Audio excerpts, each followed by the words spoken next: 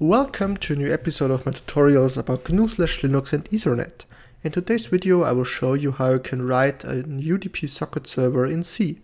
So in my previous videos I have already coded a TCP client and TCP server, and today we will create a UDP server.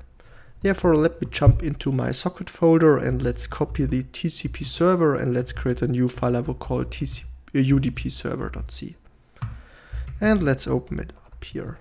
And maybe I also need a second window here for displaying some more information or for displaying some man pages. So here we have our simple TCP socket server.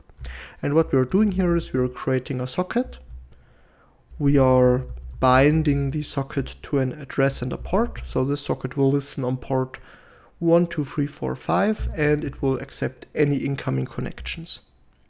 Then we are setting the server into a passive mode in which it waits for connection with the listen function. And when a client connects to the server, we are accepting the connection, and after that the server and the client can exchange the data, and therefore they are using the receive or the send function as shown here.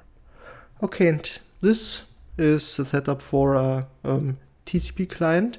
Now we want to rewrite the server so it acts as a UDP server. Oh, sorry. This is a TCP server and we want to rewrite it so it can act as a UDP server. Now it's correct.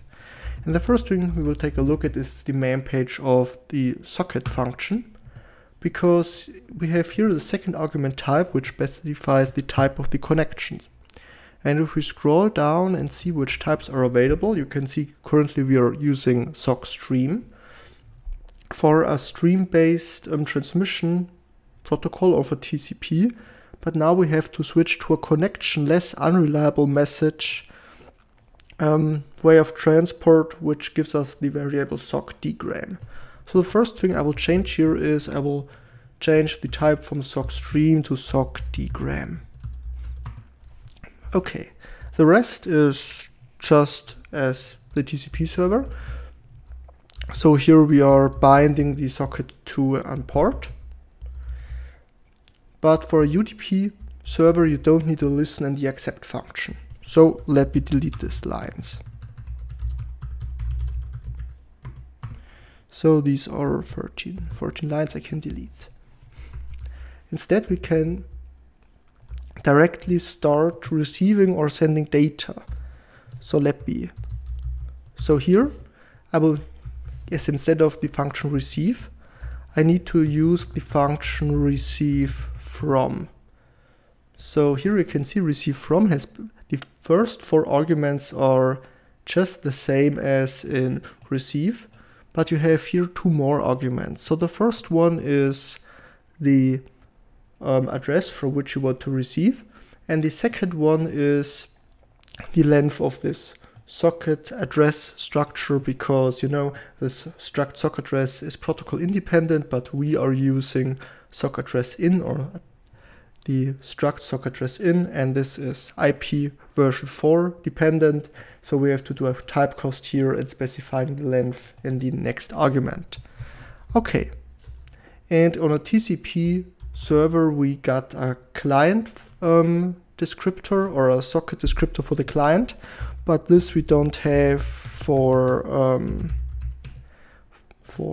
a UDP server. So here we are receiving from our server's socket descriptor. So up here I can delete this client FD here. But we need 2 more arguments. So the first one is a pointer to our to the address of the client from which we are receiving data. And the last one is a pointer to the which contains the size of this client address struct, which I have here in address len. Okay. Good. And in case this was successful, we can print out the IP address of the client and the port or which the client is communicating with us. And for send, everything is quite similar. So instead of send, we need to use send to now.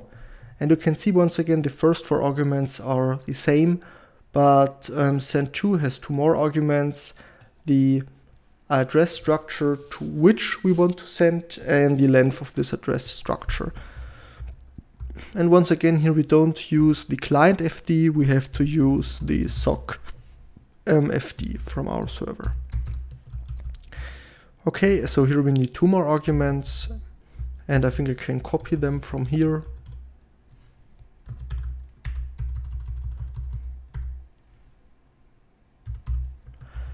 But this is now not a pointer, it's just the length. Okay. Yep, so this is looking good. Let me try to compile it. UDP server, and the output should be US. Yep, here I forgot the pointer. Okay. Let me correct it. So this client address here I have to pass a pointer. Okay. So I have to pass in the address where my client address struct is located. New try. Okay, here I forgot to change it to send to. Cannot convert a pointer to a pointer type. Okay. Okay, here I got the wrong one. So here it must be, here I must pass the address to client address. This time it was correct, and here I have to use the send to function instead of send. Okay, new try. Now it's looking good, and now I can start my server. So now the server is using this, or is standing in the receive from function. So let's use netcat to start a UDP client. So for UDP I have to use the -u option, and then once again the IP address and the port of the server. Okay, now I can send something to my server. Netcat says hello. Then this here is sent to my server.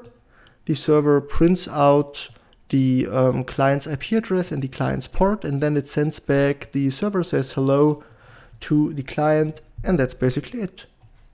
Okay, cool. So that's how to implement a UDP socket server in C on Linux. So I hope you've enjoyed the video and learned something. In case you want to support my work, you can buy me a coffee on buymeacoffee.com/journals for Linux. So thanks for watching and goodbye.